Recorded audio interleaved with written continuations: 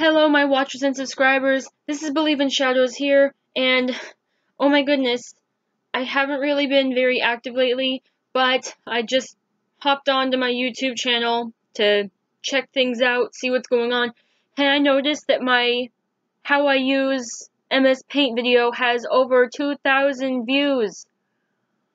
Oh my god, guys, and it has over 100 likes. You guys have been smashing the like button. You guys have been commenting left and right. You guys are so amazing. Some of you have been asking for more, like, tutorial videos and stuff. So, that's what we got here today.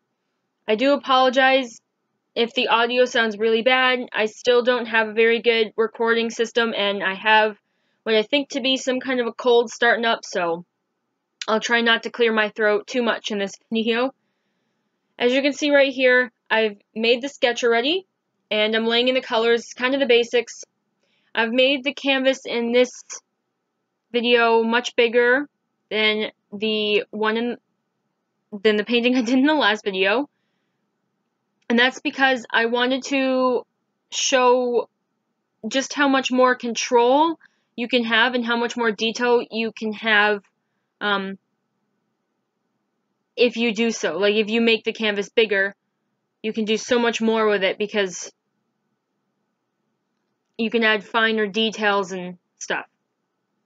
So I'm kind of just blocking things in right now. Nothing too special. And as you can see, I didn't like the body there, so I just kind of got rid of it. Basically,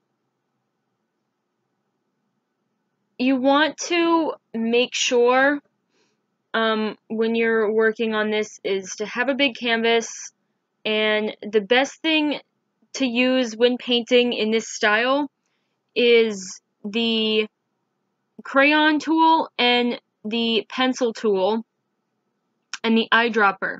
I don't think I was clear enough in the last one because a lot of people were asking me how I did the shading and the blending and everything. How I do it is I block things in, all the big main spaces, with the crayon tool and the main colors I need, and then I use the pencil tool to smooth things out because it's much softer.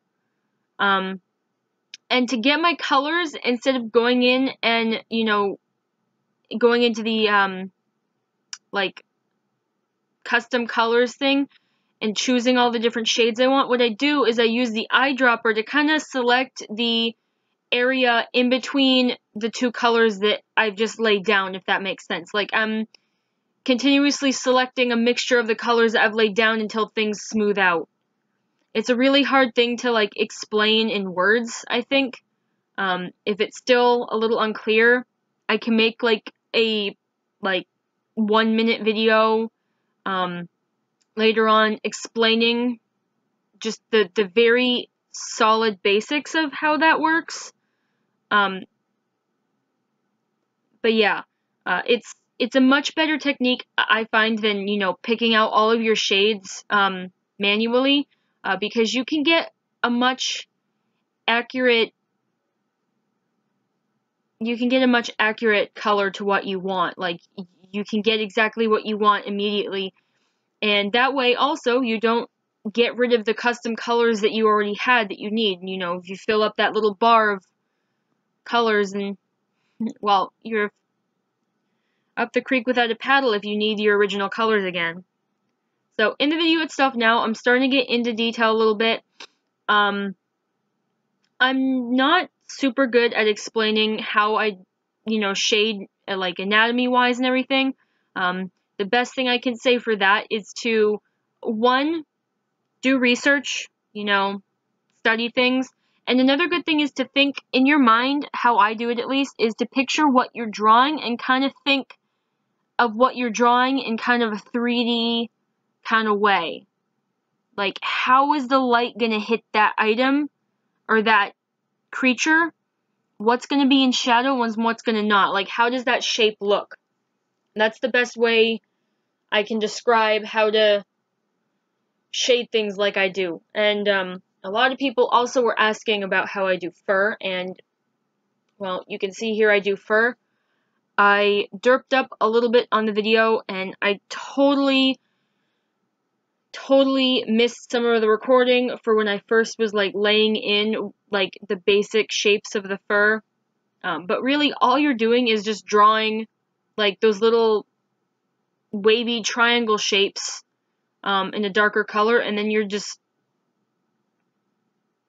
it's kind of like it's hard to explain. You're really just making it look like they're laying on top of each other. Like, it depends too on like the style you're going for, and they're very like big clumps of fur for this style. Kind of just think like they're just a bunch of like things laying on top of each other, and just with shading, push things back and bring things forward. Like the ends of the fur are much lighter, and then the top parts of the little tufts of fur are much darker, and when you do that, it just kind of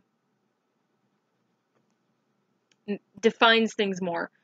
I also have improved myself since the last tutorial I made, and you can see too, I've added in a lot more shading and detail and different tones of colors and different colors themselves in shading the fur and stuff. You'll see too, I'll be adding another color to the fur in just a little bit.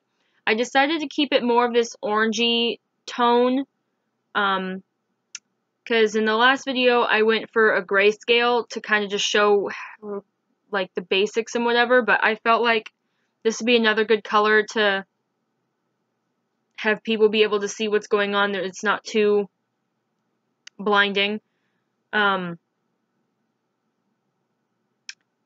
yeah, it's not too much different from the last tutorial I made, but with this one, you can tell the difference it makes in, you know, just practicing and taking your time and just adding in little details. The more little details you try and add, the better things turn out. And just really take your time. That's something, this style of drawing really takes a lot of time to do, especially with MS Paint, because you don't have all those like little shortcuts and such. So anyway, I'm done here with the drawing. If you enjoyed it and you enjoyed this little, it's not really a tutorial, but kinda it is. If you enjoyed it, give me a like on the video, give me some feedback, tell me some specifics on what you'd like to see. If you'd like individual, like, slowed down tutorials on specific things, like maybe the eyes, or the nose, or different styles of how I do the fur, but let me know. Also, I'd like to give a real quick shout out to a few of my fans. You guys have been super amazing and supportive in the fact that I haven't been around. I had to refund a couple of commissions because they were just taking so long to do, and I've been so stressed, like, in the real world. I appreciate those people so much for either being really supportive and just letting me keep the points that they gave me, and, you know, trusting me that when I can, I'll get to it, not caring how long it takes, and then also the people that I did pay back, you know, totally understanding and being okay, and also saying that they would totally commission me in the future once I get back on my feet. Also, a shout out to one person. I'm not going to name them just because I don't know if they would like it if I name them, but they are super amazing. It's someone on Warrior Katsumino that I commissioned, actually, to draw Shadow. It was like a $20 commission, and my PayPal has been empty, and for some reason, it won't let me add money to my account, and it's been weeks, and they've just been so kind and understanding, you know, and just me trying to figure out, you know, get payment to them and everything, so that's been super great. And I absolutely have to thank every single one of you guys for the amazing feedback I've been getting lately. My content has been exploding, at least in comparison to what it used to be, and oh my god, I just got past 200 subscribers on YouTube. I'm almost at 700 followers on Warrior Katsumino. My god, you guys, you're so amazing. I'm going to post some links down in the description to my Warrior Cats Amino and to my DeviantArt. And if I can, I'll post something to my Equestria Amino because I post there on occasion. But anyway, thank you so much, everybody. And I hope you all have a wonderful day.